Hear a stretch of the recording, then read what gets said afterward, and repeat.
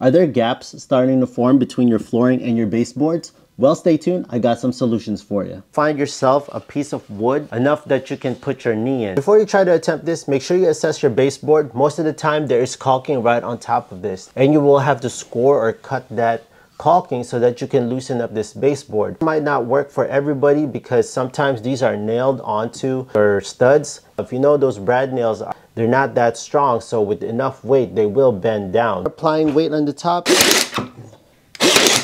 The next solution is probably the first one you thought of. That's right, friends, using quarter round or shoe molding. When you press down in the middle, it will go with the contour of your floor. Next method, I guarantee you, friends, is very easy to do, and that's by caulking the bottom of this baseboard. Now, take this out, put the desired caulking that you want. Slowly inject the caulking right inside of your flooring.